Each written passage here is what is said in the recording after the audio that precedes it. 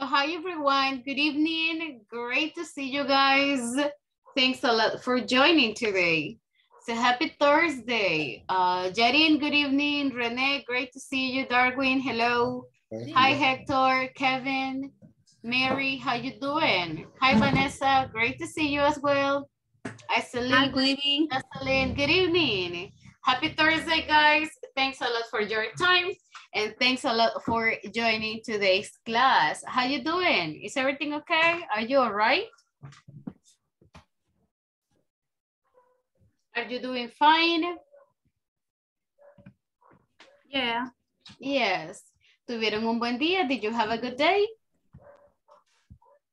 ¿Cansado como? Yes, very nice. Tired. So a tiring day. Okay. Yeah, so Mira, se me apaga la cámara, dos. I'm glad to hear that. Okay, so guys, gracias por acompañarnos. Terminamos la segunda semana de clases, right? Lo cual se nos va el tiempo pues volando súper rápido. Gracias a los compañeros que han estado, apoyando y ayudándose unos a otros dentro del grupo para poder ir avanzando con la plataforma también.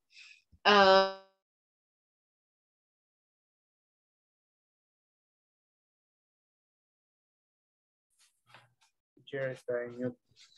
Se le fue el audio, teacher. Perdón, me muteé y no sé en qué momento. No, David, no es que se me corte, es que lo apague. And I was super excited talking. Okay. No sé qué tanto me escucharon, guys, but just in case, hello again. Something happened. No sé en qué momento me muteé. But, well, welcome to this session. Vamos a trabajar ahora un poquito de speaking. Teníamos una tareita por ahí pendiente que eran las preguntas, no solamente de sí, no, not only yes, no questions, sino el tema que vimos ayer que era incluir un poquito de las WH words, donde estaba like how, what, why, when, where, who, how, etc. So vamos a poner en práctica ya estas preguntas. Hi, teacher. Hi, Claudia, good evening. Y lo más importante, guys, es la parte de listening, right? Por ejemplo, si alguien me pregunta, who do you invite? Who do you live with? So, solamente al escuchar el who, sé que me está pidiendo información de una persona, right? Si alguien me pregunta when, yo sé que when es para tiempos, entonces me está preguntando algo relacionado con tiempo, con hora. If I listen to why, so, hey, why are you so dark? Why are you in darkness? Tal vez no comprendí el resto, pero le entendí el why, entonces quieres saber por qué. So, eso es lo que vamos a ir practicando today. Vamos a intentar practicar un poquito y entrenar nuestro oído a identificar qué me está preguntando, right? Y por supuesto a intentar dar explicaciones today. So we're gonna try to give some explanations as well. Now, tengo un pequeño ejercicio para ustedes. I have a little exercise. Vamos a trabajar un poquito con listening para poder empezar with this session today. But vamos a comenzar con un poquito de listening comprehension. Les voy a decir la descripción de una persona muy famosa, like a very famous person. And guys, quiero que escuchen muy atentamente. I want you to listen carefully y quiero que me adivinen quién es la persona que les estoy describiendo, right? I want you to tell me the name of this person. So, are you ready? Is everybody ready? No van a anotar nada, no van a escribir nada, solamente quiero que pongan mucha atención, listen carefully, and de la poquita información que logremos comprender, intentemos adivinar, try to get it. Carlos, dígame. ¿Es una persona del grupo? No, it is not a person from here, porque algunos no he visto sus cámaras.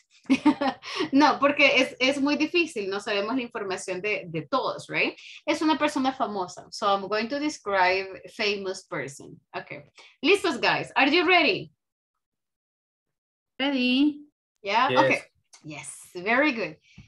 The first person, she is a very famous person.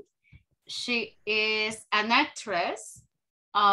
She is from France. She is not very tall. She is like average height. She is not fat or thin. I think she's average. She is really beautiful. So she's gorgeous. She studies at the university and she is very smart. She is very intelligent. She has a couple of movies that are very famous and that's it. Guys, díganme nombres, give me some names. O háganme preguntas. Remember, you can ask me questions too. Ayer practicamos cómo hacer preguntas de sí, no. Es ella, is she. Para preguntar también si es ella la persona que ustedes creen, me pueden preguntar con is she, right? Is she Nicole Kidman? So me pueden preguntar la edad, me pueden preguntar a lot of things. So guys, pregunten, ask questions. Sin pena, guys, que acá nos ayudamos. Acá, si usted no sabe cómo hacer la pregunta, todos le ayudan, no worries. So tell me the question. ¿O quién creen que es? Who is the person here? Where she is from? She is from France. What movies does she? Oh, I cannot tell you. Es que si le digo ya vas a ver. So, yeah, I cannot tell you that, but the movies are like British movies. I cannot give you more information about the movies, pero me pueden preguntar de ella. You can ask me about her.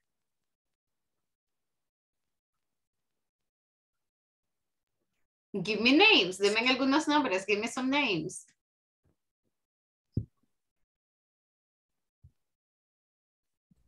Is she young? Is she young? She is young, but she is not a teenager.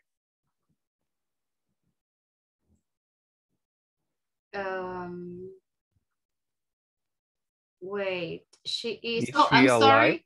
Yeah, she is alive. I'm sorry about the information. She is 31 years old and she is from France, Paris, but she's 31 years old. I can give you a movie, but that's it. So one of her movies is Harry Potter. Emma Watson. Emma Watson. Yeah, so that's Emma Watson. Yeah, that's correct. Okay. Let me show you this. Wait. Okay, yeah, so she is the one, right? So that is Emma Watson. Okay, very nice. Let's continue here. Guys, ¿ven mi pantalla moviéndose? No. No, teacher. No se movió. Okay, bye. Está súper bien entonces. Okay. Next one, guys. Okay. So the second person is a famous, he is a famous man. He is rich. He's an athlete. He is a soccer player. I don't know the name of the team. I don't know the name of the soccer team. He is tall. He is muscular, but I think he's not handsome. He's not attractive. I think, I don't know, but I think he's not attractive. He is, let me check. He is 37 years old and that's it. Is he from Portugal? Yeah, he is. Cristiano Ronaldo. Yeah, there you go. Okay, yes, so that is Cristiano Ronaldo. Very nice.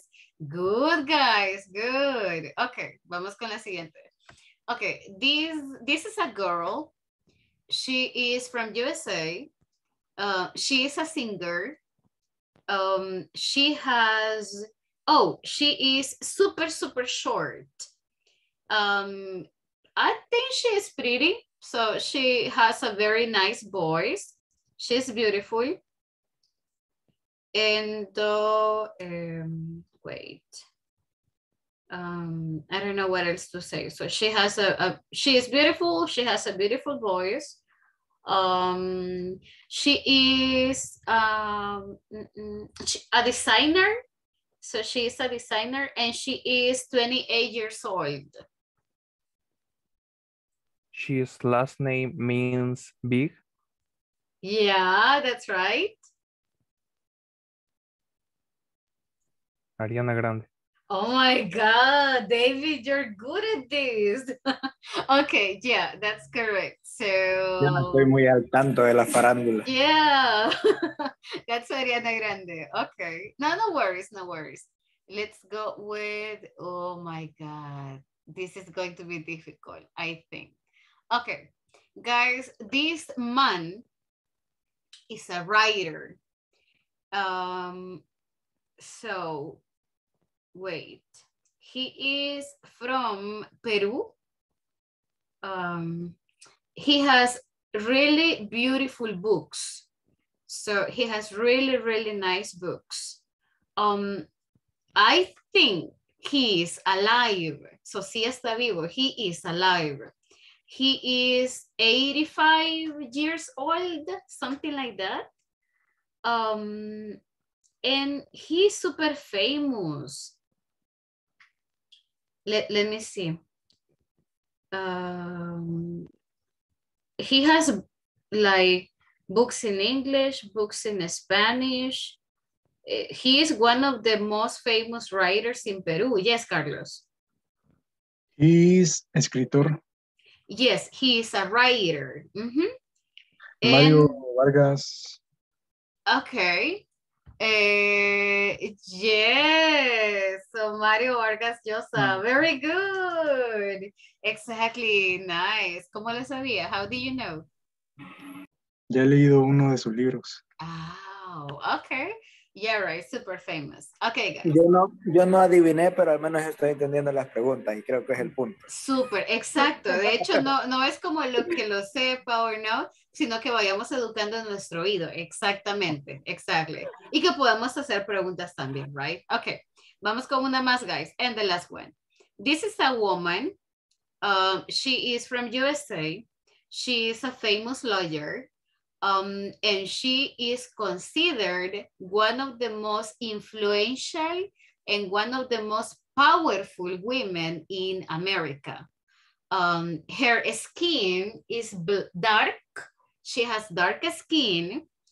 And she is, I don't know how old is she, wait. 58. She is 58 years old. Yes, Carlos. She is married with Barack Obama. That's right.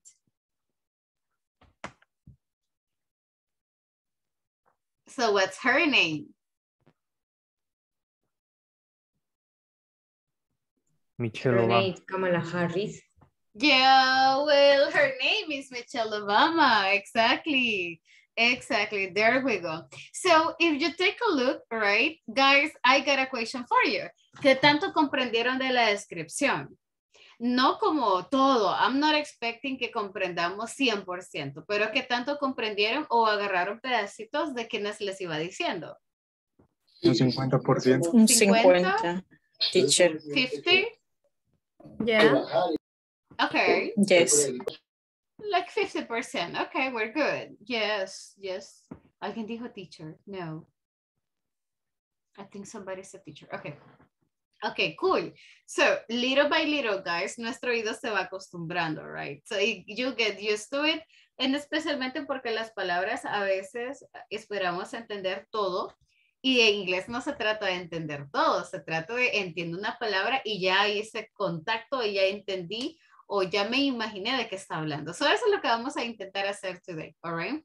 So, vamos a intentar describir personas. We're going to try to describe famous people. Si se fijaron, no les dije vocabulario raro, right? No les dije cosas que no hemos visto, la edad, de dónde son, por qué son conocidas, cuál es su ocupación, right? O detalles súper importantes de ellos.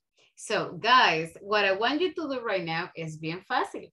Les voy a dar 5 minutos. I'm going to give you 5 minutes para que escojan a una persona famosa. Select a famous person, ¿ok? No les pido que se vayan a Wikipedia porque no se trata de copiar y pegar, right? No voy a ir a buscarlo en inglés y voy a leerlo, no. Sino voy a intentar describir a esta persona con palabras sencillas. So, with simple words, lo que pueden hacer hasta este momento. ¿Qué puedo incluir? Súper fácil, puedo incluir la ocupación. Pero, ¿cómo digo la occupation, guys? ¿Cómo digo el empleo de esta persona? Jobs. Pero, ¿cómo digo él es, por ejemplo, el presidente? Él es un presidente, él es un diseñador. How can I say the occupation of a person? Description. Country, nationality. There you go. Nationality. Okay, so para la ocupación recordemos que es ya sea he or she, yo voy a utilizar el verbo to be. For example, he is a president. So she is a designer, she is a singer, she is a lawyer. There you go.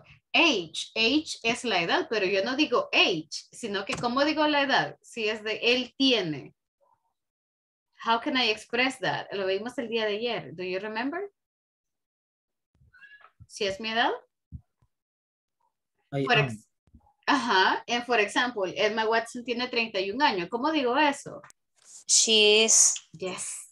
There you go. So, para la edad siempre va a ser el verbo to be. She is, 24, 34, 54, etcétera. Y luego years old, ¿ok? Si es descripción, yo puedo poner toda la descripción que yo quiera. Él es alto, él es pequeño. Él es inteligente, él es guapo, él es feo. Se puedo poner como mucha descripción acá porque son personas famosas, right? Él es calvo, por ejemplo, and all those things. Nationality, bien fácil. Ayer lo vimos también. So ya sea he or she, right? So he is from, si voy a mencionar el país, yo digo he is from. Pero si no menciono el país, yo solamente digo he is. ¿Cuál es la diferencia? Por ejemplo, yo digo que es de Estados Unidos. He is from USA porque es el nombre del país. Pero también yo puedo decir la nacionalidad. He is American. American. Esa es la diferencia. Con nacionalidades yo no utilizo from, pero con el país sí. Si yo quiero decir que es de Francia, he is from France. Pero si es la nacionalidad, he is French.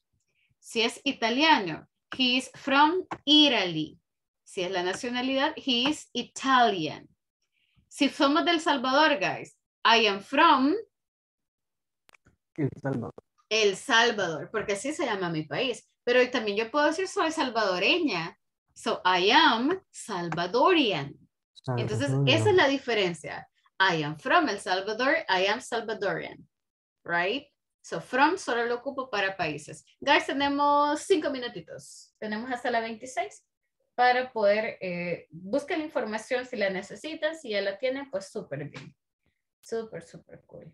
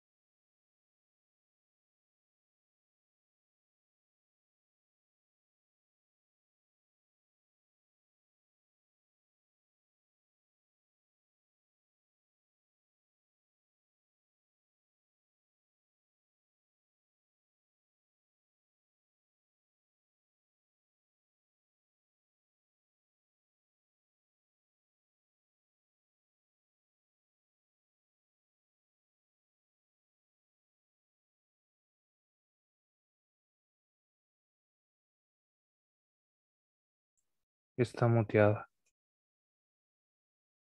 Sorry, guys. Okay, Mónica, thank you. So, vamos a escribir, we are going to write a description of a famous person. Vamos a incluir occupation, age, y cualquier descripción física o personality que podamos dar. And then nationality y todo lo extra que ustedes puedan compartirnos acá. So, anything else. Perdón, David, tenía la mano arriba. Quería preguntar cómo se podría decir a alguien que ya no está vivo, cuántos años vivió. Okay, that's a good question. Okay, para la edad, podemos decirlo, digamos que es un hombre, right? So, he is no longer alive. So, puedo utilizar esa expresión, he is no longer alive, ya no está vivo, o lo puedo dejar solamente con el not, he is not alive, right? But he lived, y pongo los años. He lived 20 years, for example. He lived, I don't know, 80 years, let's say here. So this can be a way. So he's not alive, but he lived 80 years. Siempre con el old al final. 80 years. Ay, no, perdón. No, only years. That's the one. O lo dejamos solo en he's not alive. Teacher, Hola, Miss. ¿y es de algún famoso o puede ser de nuestra familia? No, Miss, La tendría que descripción. ser alguien famoso. It has to be someone famous. Ah, ya, ok, gracias. You are welcome.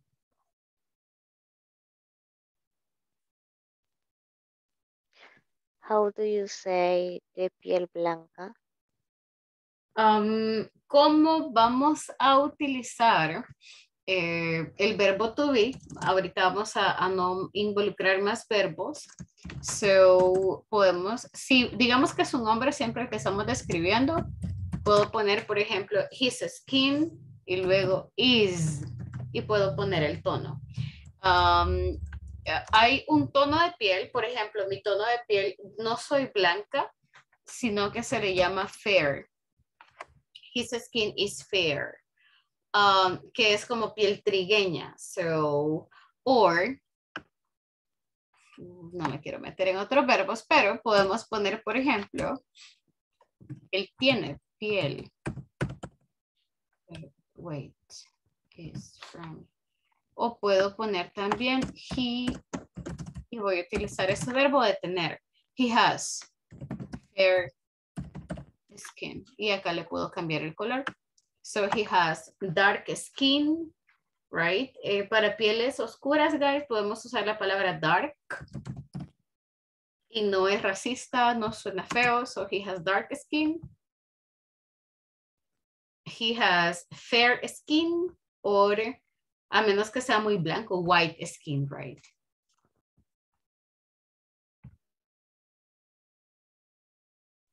Tenemos un minuto, guys. One more minute. Yes, Kevin.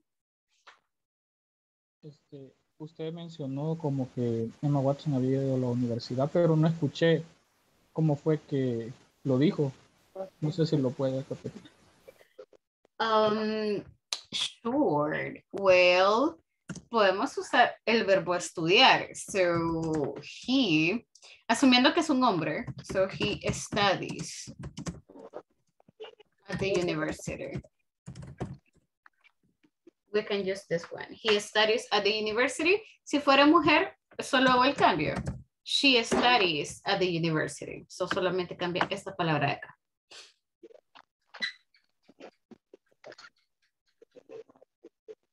Guys, ¿están listos? ¿Necesitan más tiempo? Do you need more time? More time. Okay, I'll give you 2 more minutes.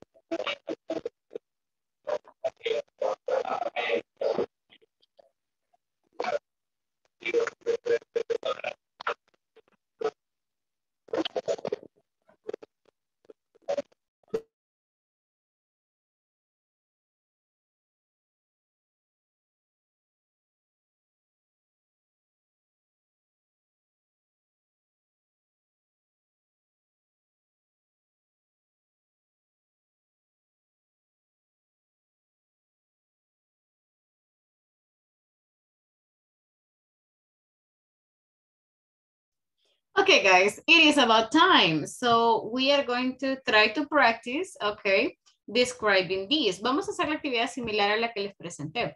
Escuchen al compañero, listen to your classmate, escuchen la descripción que les van a dar, all right, y luego ustedes intentan adivinar quién es la persona. So try to guess who the person is. Pueden hacer preguntas siempre. Recordemos que ayer preguntábamos, is she, are you, is he tall? Is he from USA? Where is he from? Where is she from? Is she an actress? Is she a famous person? Is she Madonna? So puedo hacer preguntas para mantenerlo todo en inglés, right? So guys, los voy a invitar a que vayamos a practicar. Voy a por ahí a visitarlos, right? En caso que tengan alguna duda o algo que podamos mejorar. Y los veo en unos minutitos. Vámonos, guys. Let's go. Go, go, go, go.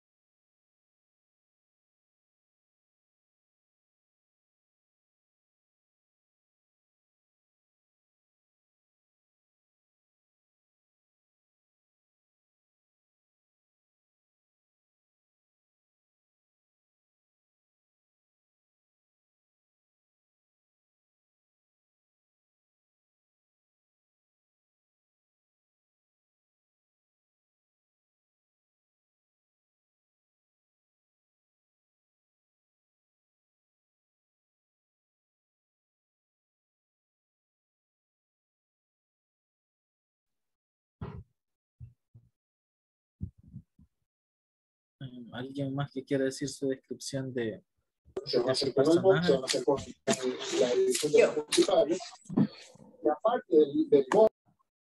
She is a singer. She's have a makeup line. She's 29 years old. She's from USA. She's hair blonde. She's slim. She's model. Katy Perry. No. No. Carol G. No, tampoco. Becky G. No. She's last name Gomez. Gómez. Selena Gómez. Selena Gómez. Selena Gómez. Sí. Second name.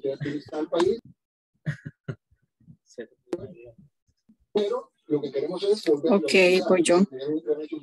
El mío es su cantante. He is brown skin. He is high. He is from USA. He is in Nueva York. He is singer. He is a rap singer. How old is he? Y Chris Eminem. No. No. He's 50 Cent. Yes. Thank you.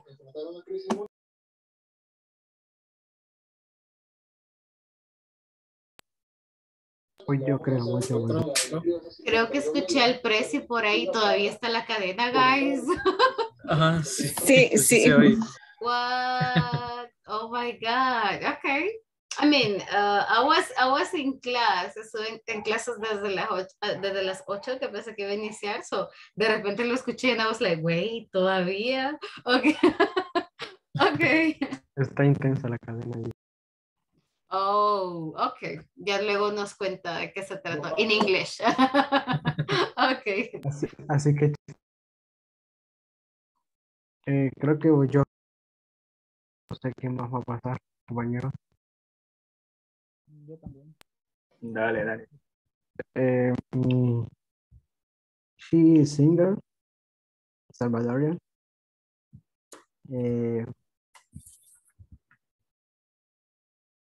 57 years old. Nationality is from El Salvador.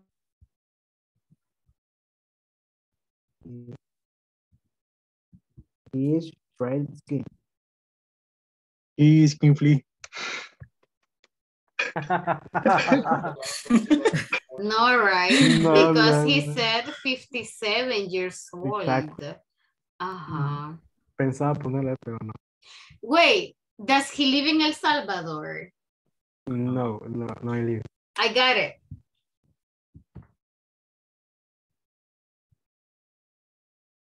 Singer Salvadorian. He has one very famous song, right? Mm, He has only one famous song.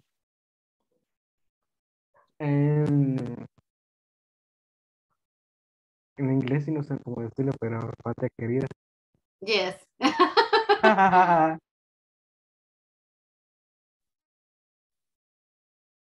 ¿Quién adivino ya?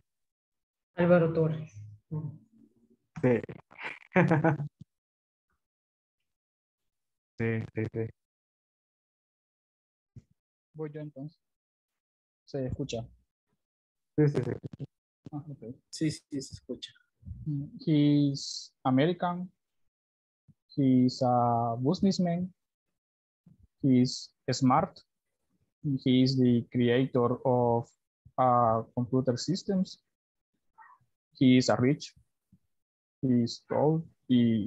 And he's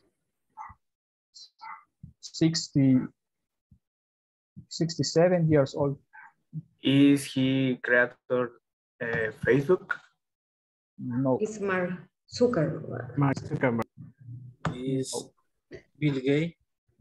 Yes. Yeah. Uh-huh. He's Bill Gates. Yeah, because Zuckerman is like 30 or 40, something like that. Uh-huh. And the other one, yeah. So Bill Gates, right? Okay. Yeah, me quedé pensando cuántos años tenía. Okay.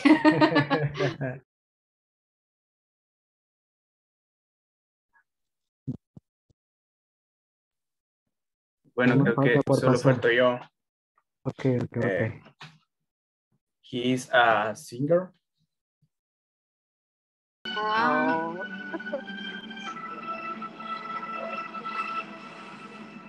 Do you have an idea? He is Harrison Ford. Yes, Harrison Ford. Yeah. No iba a dar tantos datos de él. Thank you. Sigo yo. Okay. Occupation, she is an actress. Age, she is 46 years old. Description, she has blue eyes. She acted in Mr. Smith. National, she is from ¿cómo se dice? Estados Unidos. Angelina Jolie. USA. Uh-huh. Angelina Jolie. Yes. Es Angelina Jolie. ¿Alguien más? ¿Quién falta?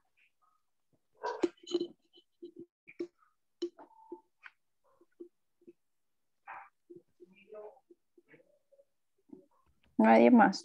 ¿Alguien más? Sí. ¿Quién?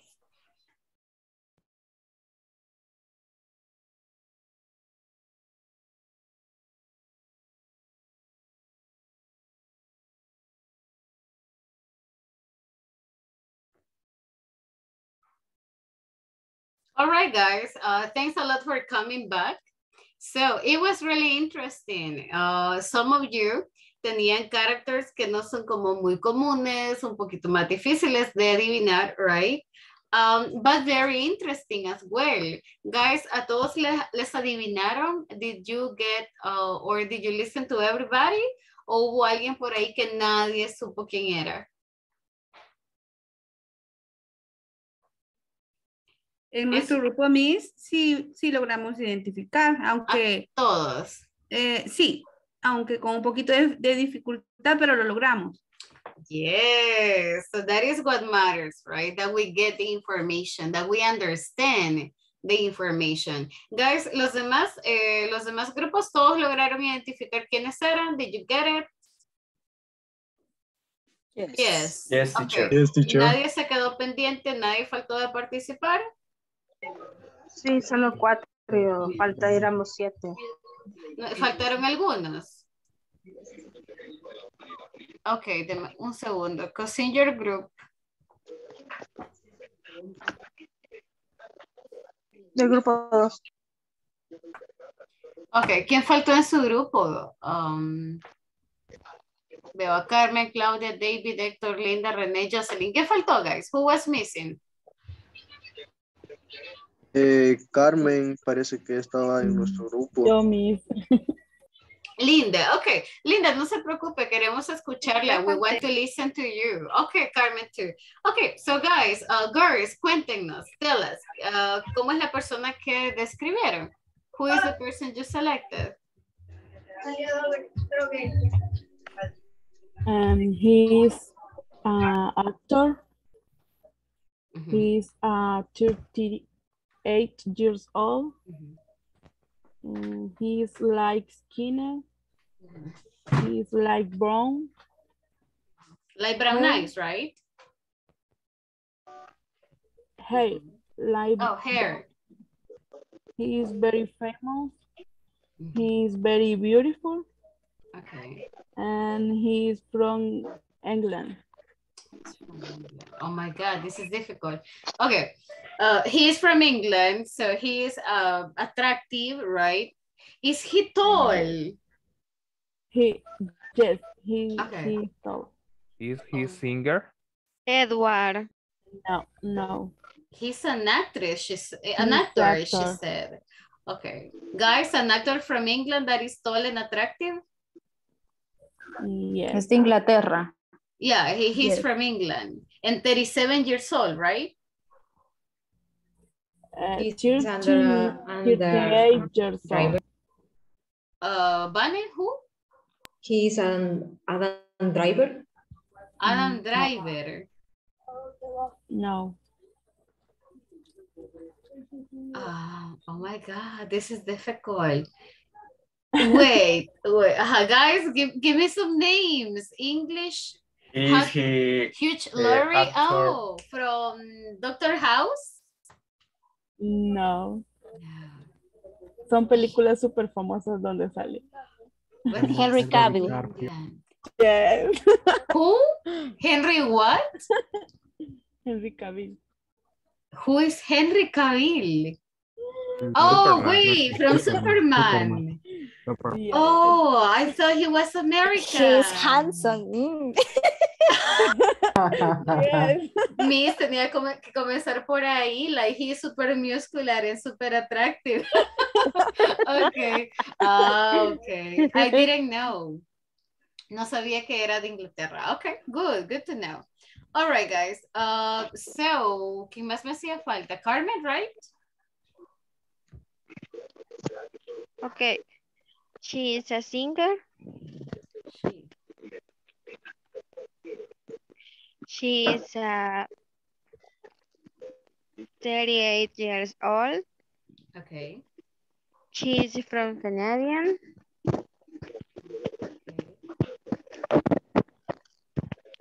She is a princess pawn.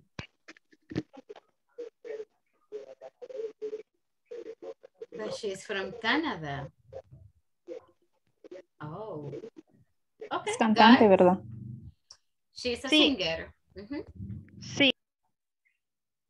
Princess of what? Pawn. Princess of Pop, right? Perdón. No, Sí. she's not the princess, she's the queen, I think. She stole. Avril Lavigne. She's Madonna. Exactly. Avril Lavigne. Yes. ¿Ni qué? Oh. Yes, teacher, Avril Lavigne. Oh, okay. So she's the princess of... Oh, you say punk, like punk music. Yes. Oh, okay. I heard pop. So I was thinking about Britney Spears. Oh, okay. Got it, got it. Okay, very nice. Guys, ¿quién más hacía falta? Who was missing?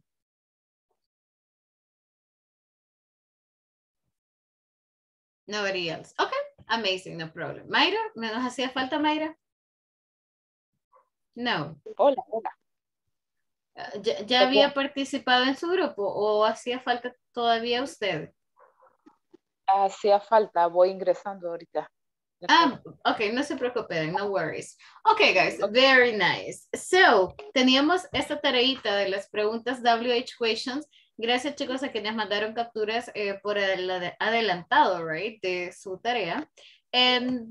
So, vamos a practicar un poquito de las preguntas. No, podemos hacer preguntas, pero también tenemos que verificar si tiene como sentido lo que estoy preguntando, right? Muchas veces hay una pregunta antes. Por ejemplo, no es como que de repente yo venga y le digo a Kevin, hey Kevin, why are you sad? Pero si no lo veo triste, ¿ok? Puede que el primero le pregunto, Kevin, are you okay? Are you sad? Depende si él me dice sí, why are you sad? Entonces muchas veces de estas preguntas WH no se pueden tirar de una sola vez, right? Porque a menos que yo esté segura, like, why is that? Vamos a practicar un poquito. Revisemos si las preguntas que tenemos tienen sentido por sí solas, right? Si yo las puedo hacer de forma directa. So, deme un segundo. Ok. Solamente recordarles, guys, que por el momento no vamos a usar otros verbos, no vamos a usar ningún otro verbo con el verbo to be. Solamente para hacerles por acá el call out. Lo que hemos estado practicando ahorita de las personas famosas, eso es como lo que vamos a trabajar, right? So, puedo preguntar, por ejemplo, is your brother, are you? So, are you tall? Are you attractive? Ya, pero no le puedo preguntar al compañero, are you go to the mall, por ejemplo. Porque go es el verbo ir y no puedo mezclar otro verbo cuando yo tengo el verbo to be acá. Entonces, solamente revisemos si ustedes tienen otro verbo acá. Cuando digo otro verbo me refiero a cantar, bailar, reír, ver, leer, escuchar, ir, caminar, trabajar. Esos son verbos. Si tienen una pregunta que tenga algún verbo, entonces no vamos a hacerla ahorita porque no se puede, right? So we cannot do that. Went se puede. Puedo utilizar when de lugar, right? Porque when sí es cuando. Por ejemplo, yo le puedo preguntar al compañero cuando estás en tu casa, when are you at home? ¿Como a qué horas del día? When are you at home? In the morning or in the afternoon? ¿O a qué horas? When are you at home? Sí se puede. Pero muchas veces depende del contexto también. When you went shopping. Ya le entendí. Ese when es este otro. Pero esta palabra de when shopping es el verbo ir. Entonces ya no se puede. We cannot do that. So, presente o pasado nunca se pueden combinar. We cannot combine el verbo to be con otro verbo. Se puede, pero lo van a ver más adelante. So, por ejemplo, voy a tomar su ejemplo. When are you y quiero poner go shopping. Go shopping. Esto, guys, no puedo hacerlo. I cannot mix. Digamos que este verbo es Barcelona, este es Real Madrid y nunca van a estar juntitos en una oración. No se puede. We cannot do that. ¿Ok? Sí, entonces se preguntarán, ¿cómo digo cuándo vas a comprar? Para eso no voy a utilizar el verbo ¿Cuándo to be. fuiste de compra? Tampoco, porque el verbo to be es cuando estás o cuando eres, cuando sos. Eso es todo. That's it. Por el momento, otros verbos no los vamos a utilizar. We're not gonna use them. No podemos combinarlos. Carmen, con la pregunta del singer, quizás sería mejor who, porque el singer es una persona. Who is your favorite singer? Mayra, con la pregunta de la leche, quizás solo cambiar el are para is. Where is the milk? Entonces no puedo preguntar mis where is she? Claro, where is she, pero quizás para dar un poco más de contexto, cámbienme el she y pregunte de una sola vez por un miembro de la familia. ¿A dónde está tu amiga? Where is your friend?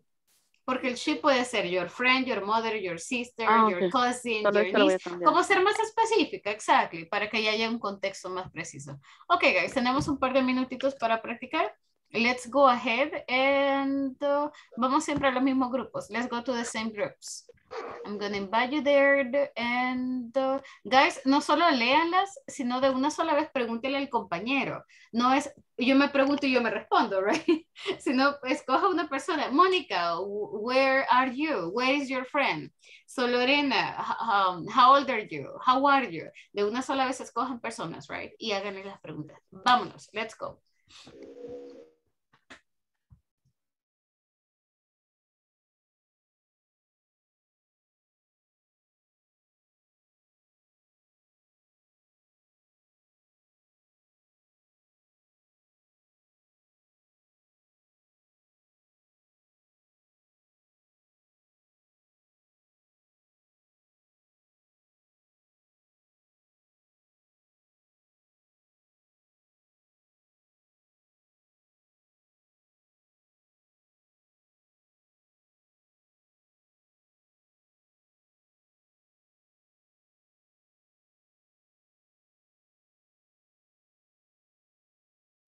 Ahora lo puedes preguntar a alguien más. Vanessa, what is your favorite band? ¿Cómo? Repeat, please. What is your favorite band? Banco. No, banda. My favorite band is Paramore. Ahora pregunta tú algo.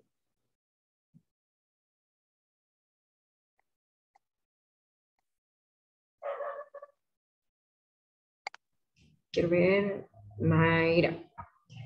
What is your address?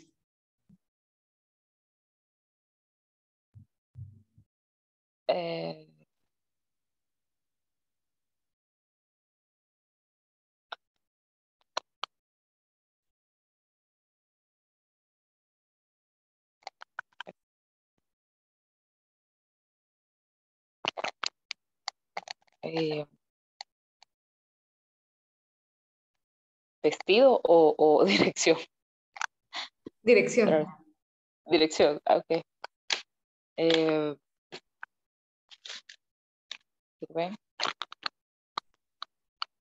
I am is.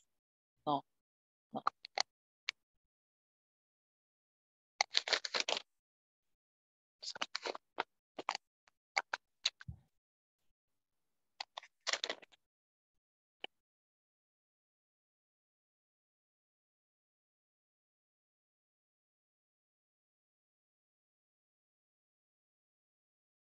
Bueno, no sé si puedo responder por eres Santa Tecla. Sí. ¿Sí? Sería my address is y su dirección. ¿Cómo? Sería suyo porque le pregunté, sería my address. Una preguntita. No logro escuchar. ¿Qué ¿Qué me dijiste?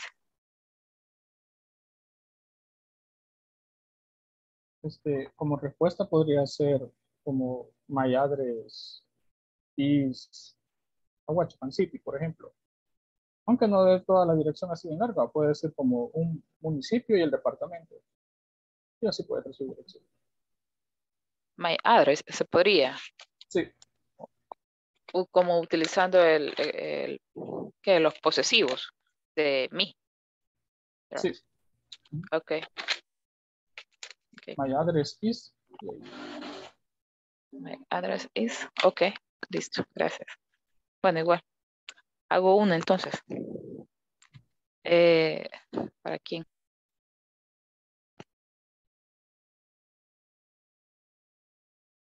Para...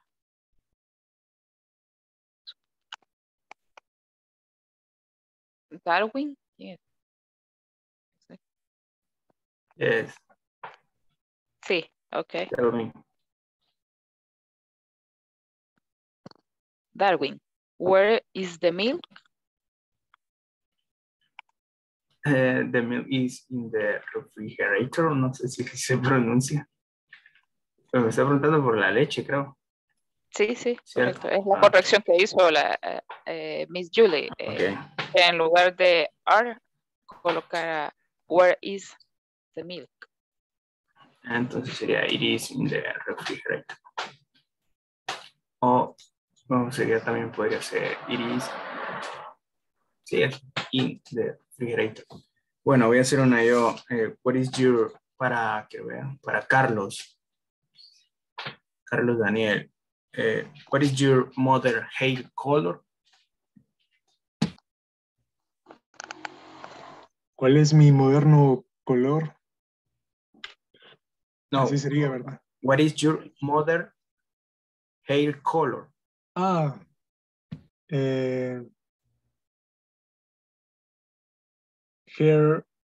color is black. Estaría bien así.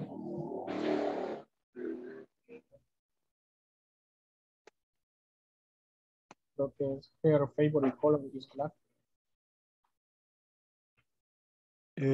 Porque no sé si está preguntando por el color de cabello. El color favorito de tu mamá. El color de cabello.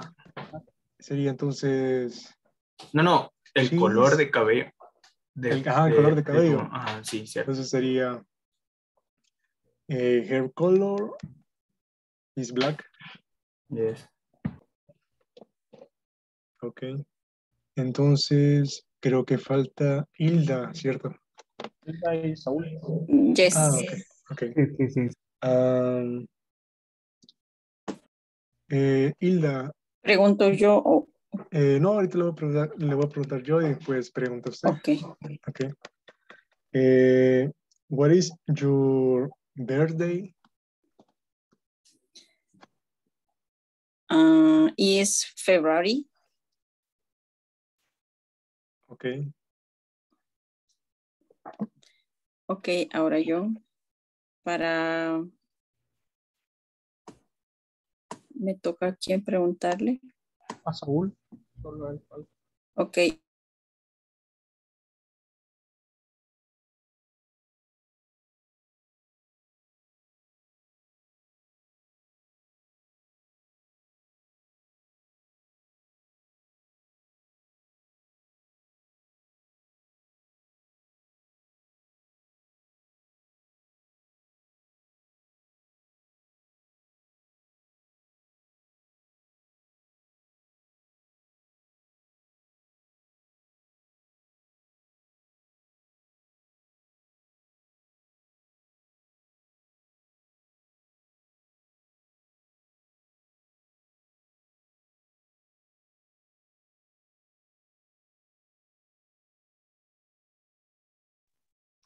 All right, guys. Thanks a lot for coming back. Gracias por regresar. Por ahí los estaba escuchando, like the different groups. And your questions, súper bien, like very, very nice. Muy bien estructuradas, gramaticalmente súper bien, muy buena pronunciación. Solamente quizás ponerle un cuidadito en la pronunciación de when, que es para tiempo, en where, que es para lugar, right? Lo demás, súper genial, guys. Very nice job. Now, guys, solamente preguntarles quizás antes de irnos, si todo bien con la plataforma, si ya lograron avanzar hasta la 4. ¿Cómo van, chicos? How you doing with that? How you're holding? 97%. Yes, súper genial. 97.